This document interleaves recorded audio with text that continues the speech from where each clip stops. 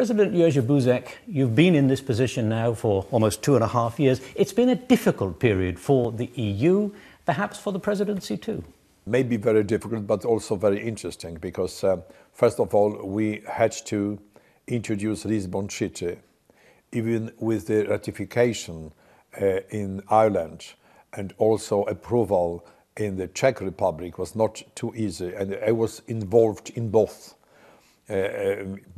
countries to help Lisbon Treaty to be ratified and working, and then implementation was not easy. And of course, quite a new situation for the European Parliament, because now we are really a powerful institution for legislation, co-legislator with the Council. On the other hand, it was also crisis which disturbed our activity in some senses. But as a matter of fact, at the end of our activity, I'm quite sure that the European Union could be stronger, better organized, because in the time of crisis, it's always easier to take more responsible and deep reforms. We've had this financial crisis, though, in the middle of it all, which has upset things. We have tended to see member states trying to save themselves, and the communautaire attitude has rather gone by the way, hasn't it, here? We haven't seen the EU countries working together perhaps enough. Well, it was an unusual situation, and we know that Eurozone crisis was, as a matter of fact, crisis of credibility and trust, 1, 2, 3 member states, and sovereign debt crisis rather than the real crisis of Eurozone. We must be quite sure that we are talking about financial instabilities rather than the true economic crisis. And it was not easy to overcome, and 17 member states from the Euro area, they had to take some strong and quick decisions from time to time. But it's very important that we can spread the decision for the whole European Union, for 27 member states. We should not divide ourselves on two-speed Europe. And that was also one of the most important activity of myself and the European Parliament as a whole, because we wanted to prevent creation of the two-speed Europe, not to divide us on 17 and 10. Now, the European Parliament has taken some fairly tough stance on things like financial control, financial governance, economic governance. Quite often, what the MEPs would have liked has been slightly watered down by the member states. They don't seem to have the stomach for the very tough measures. Is that disappointing? Yes, we wanted to prevent watering down any such measures, like in six-pack, for example. We wanted to have more automatic sanctions, because it's quite obvious that any government would like to decide about the sanctions on itself. So from this point of view, automaticity is very important.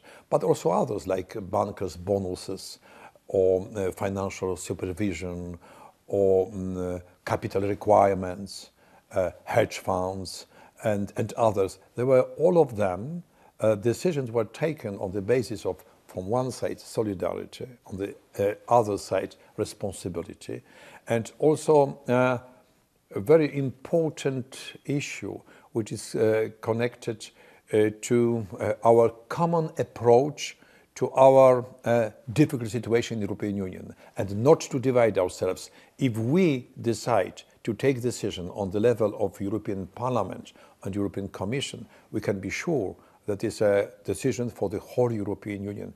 Very important for us. And also, we need some structural reforms. It's quite obvious, because for exit strategy from the crisis, not only recovery, but exit strategy, we need some structural reforms. Responsibility is mainly on the side of member states, but Euro Plus Pact, very important from point of view of structural reforms. It's something really optimistic for all of us. Turning to the issue of the EU's budget, it is hard to explain to the public, perhaps, a 5.2% increase at a time of austerity, when member state governments keep saying, oh, we're going to cut back. And here is the EU saying it's going to spend a bit more. And the public don't understand that. Is this because they've been misinformed or what? In more than 20 member states last year, there was a growth in the budget, even above inflation. So it means it's rather typical in the European Union today. And our budget is always dedicated to promoting innovation, promoting competitiveness of European economy. So it means promoting growth and creating jobs. And what is more important for our citizens than creating jobs? And almost 95% of our budget is just for investment, both hard investment, like infrastructure, for example, for creating our single market, so important for our small and medium enterprises and for citizens, and soft investment for human capital and all the resources for the regions. So it is very important to use almost 95% of European common money for such investment. You mentioned neighbourhood and the importance of neighbours, but I mean, we do have two countries there where democracy is a little bit shaky, Belarus certainly, but also Ukraine to a certain extent. I mean, presumably more needs to be done. You've lived through autocracy, you know what it's like. So we need to do more, don't we? You are right. Probably it was also our mistake, especially in our relations with Ukraine, because the beginning, Orange Revolution was fantastic. We said it was something incredible and unusual, but we were maybe not, let me say, active enough in Ukraine.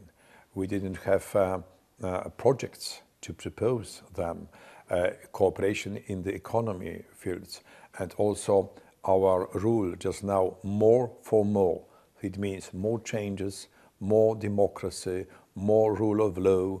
It means more cooperation with the European Union, and maybe not only more democracy and stability, but also in the future more prosperity. Because at the end, the citizens are always asking about prosperity in their countries. It's quite obvious. It's very natural. And knowing about maybe our mistakes, not only Ukrainians' mistakes, we should not repeat the same in the case of North Africa or Middle East or Moldova, because we know very well that the changes in Moldova are really very reliable. President Jerzy Buzek, thank you very much indeed. Thank you.